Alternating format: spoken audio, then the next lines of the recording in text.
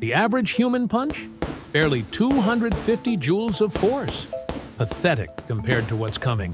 A red kangaroo's kick delivers over 900 joules of raw impact, one hit and you're out cold. But that's nothing. A horse kick? Nearly 2,000 joules, enough to shatter your ribs or your jaw. Bighorn sheep? 3,000 joules. These beasts ram headfirst into each other 12 times in a row without even flinching. Their skulls are literally built for war. The fighting bull charges at full speed, unleashing over 4,000 joules of pure kinetic fury. A gorilla doesn't even need to charge. One swing of those massive arms, 4,500 joules. Your bones wouldn't stand a chance. Now we're getting serious. The rhinoceros, over 2 tons of armored muscle. When it charges, it generates 21,000 joules of impact.